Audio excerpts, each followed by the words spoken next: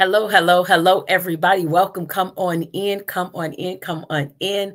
Hello, my name is Bridget Brown Jackson. I am a behavioral wealth specialist and I am the founder of let me move this for a minute so you see me. I am the founder of Exponential Edge Adventures. We'll be coming in every day for the month of February and talking about leaders who have impacted our lives. We're in day 3, and today we're going to be talking about James Forten. And we're going to be talking about his inspiration and what he did for us. If you are ready, we're about to go ahead and go on into it today. All right, so we're going to be talking about, again, James Forten. He was born in 1766. He died in 1842. He was just an amazing and incredible leader. So if you have not ever heard of him, research him and look it out. Again, as I said, we're going to be doing legends. We're going to be talking about leadership legends for the month of February. And we're talking about those that are from the African-American descent. And the reason why we're doing that is because, one, we need to understand the contributions that African Americans have played in a role in building America, right? But there are so many powerful leadership lessons that we can learn from them. And so today we again are doing James Forten. He was born in 1766 and born free, mind you, and died in 1842. So let's get into what he was doing. These are very, very short segments that we're doing, and we're again coming in here to enlighten you and then moving on so you can go about your day. So we say thank you for having breakfast with us this morning. This is live. You know, a lot of times I do lunch and learns for the month of February. I'm doing breakfast bits. Okay, so come on in every day at 9 a.m. and join us Eastern Standard Time. So James Forten, he emerged not only as a wealthy African-American, but a sales maker, mind you, but he was an incredible abolitionist. And so what he was able to do is use his strategic leadership to help other people. Come on. Now, if that's not a leadership lesson, I don't know what is. If that's not a leadership lesson, again, I don't know what is that leadership lesson. So James Forten, his success as a sales maker, and this is what's so crazy about it. His boss retired, and so he worked in the selling industry. His father worked in the selling industry, right? And in 1798, his boss retired, and so he bought the business. Now, mind you, think about this. We're talking about the 1700s. We're talking about an African American in the 1700s. And he's able to purchase this business.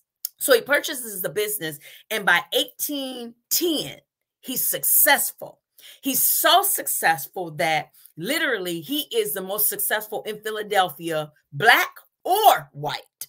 Now that's major. Again, we're talking about 1810. We know what was going on. And here's what I love about him. His philanthropic endeavors was able to help fund anti-slavery efforts. And so when he went into business, it wasn't just about himself. And so, you know, one of the things that I've been doing on this series is talking about leadership, but talking about leadership in the context of emotional intelligence. We cannot be considered successful if we don't show some emotional intelligence too as well. I talk about it all the time. Matter of fact, let me put it back up here for y'all because I had took it off, but let me put it up there. Y'all see that? It says Bridget Brown Jackson. It is. I have an ed specialist degree. In other words, I have 3 degrees, but that doesn't mean anything if my work does not produce as a servant leader. And so James Forten was the servant leader of servant leaders. He was a servant leader of servant leaders. And so let's get up this and again, back this up and talk about what he did. So because of his leadership, he had a keen awareness. So as leaders, we have to be aware. He was very aware. He was aware of how his strategic resources could help other people. So he had empathy for other people. And because he had empathy about other people's plight, because again, he was born free. He was not enslaved. And because of that, he had empathy in action. So his self-awareness was evident and recognizing the societal responsibility that he had. He didn't think about just me, myself, and I. He used his financial resources, his financial success to help other people. So let me end this by telling you. So today, what can we learn from him?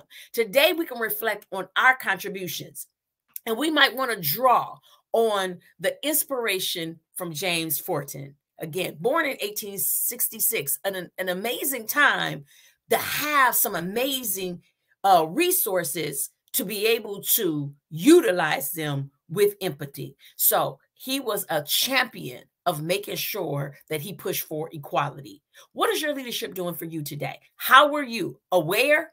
And how are you leveraging it to be a servant leader to help other people? Again, I hope this helped you. I hope this blessed you. And make sure you join us every day. We're going to be going through some amazing, amazing notables and some unnotable. And so if you find somebody that you don't know about, find out about their leadership. How can you learn and glean from their leadership?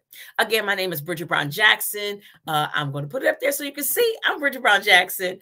I am a behavioral wealth strategist. I love talking behavior and especially how your behavior can create wealth for you and others. So I'll see you tomorrow, same time, 9 a.m. right here. God bless you.